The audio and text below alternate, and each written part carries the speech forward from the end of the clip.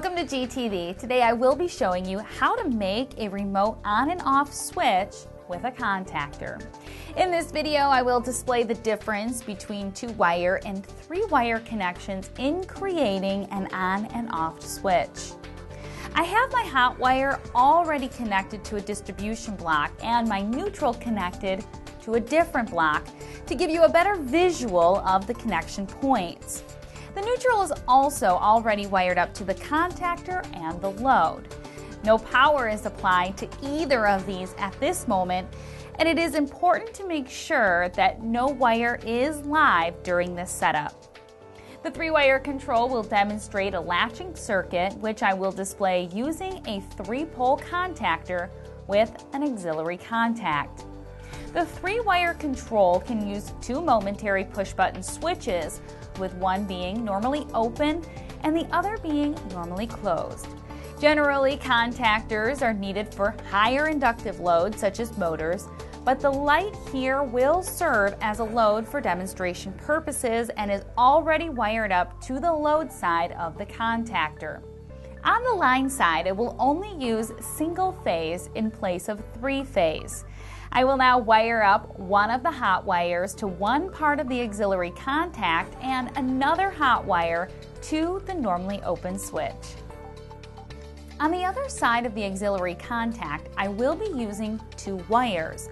One of the wires will go to the opposite side of the normally open push button, and the other wire will go to one side of the normally closed push button.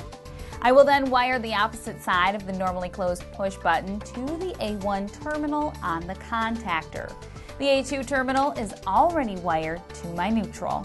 Before applying power, I want to further explain what will happen when the start button is actuated. After the start button is pushed, the power will be routed to the contact here and then jumped to the second push button. Since the second push button is a normally closed switch, the power will continue on until it reaches the coil on the contactor. The coil will energize and close the contacts. The auxiliary contact will also close. Since the auxiliary contact is wired up to the power source and the normally closed contact, the power will continue on even when the start button is removed, thus latching the circuit. I will now apply power and press the start button. Notice that the contacts engage and the light turned on immediately and remained on after pressing. Right now, the coil is closing the contacts as one of the contacts is keeping the coil actuated. This is a latching effect.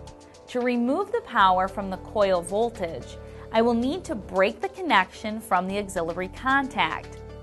Since this is a normally closed switch, pushing the off button will cause it to open.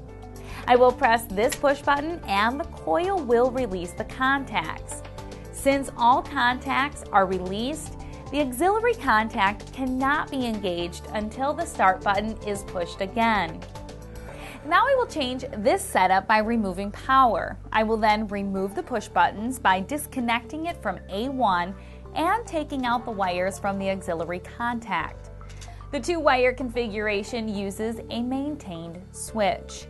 This switch will remain in an on or off state until physically changed and can be used with single-pole relays or a 3-pole contactor without the need of an auxiliary. My power should remain off during this installation. I will install a hot wire to one end of the switch and then I will need to wire the other end of the maintain switch to the A1 terminal on the contactor. Once this is completed, I should be able to power up the coil with the switch on. I will apply power and then turn the switch to energize the coil.